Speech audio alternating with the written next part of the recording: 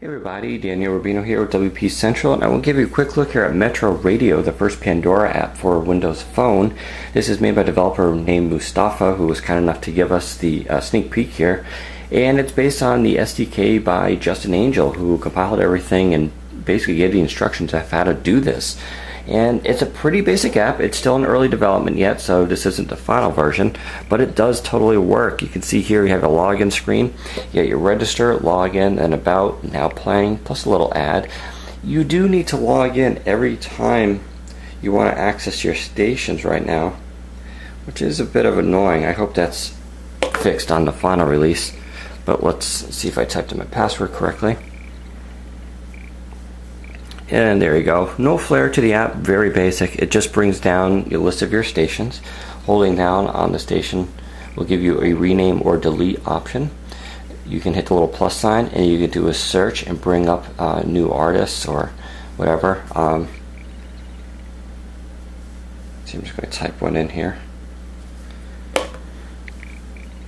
So I did Eminem, brings down a bunch of radio stations for that. And of course you have all your lists down here. Let's do Daft Punk. Hopefully this works. For the most part it works pretty well. I have had occasional hiccups and bugs and errors and stuff, but for the most part the stream does work, pretty consistently. It's kind of nice, brings on the artwork. You can barely hear it. There it goes, it's starting to play. It's very obviously mellow music here.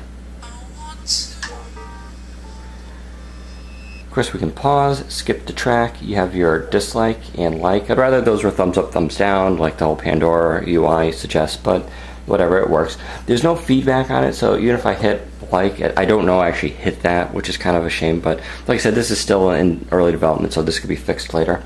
Of course, if we're playing, it's a full Mango app, so I can play in the background, which is of course pretty awesome. I can hop back to the app here and just go to now playing, and that's your music. That's pretty much it. There's nothing else to it. Overall it works well. It does what it says it does. Hopefully it can be polished up a little more. We think it will be with the final release.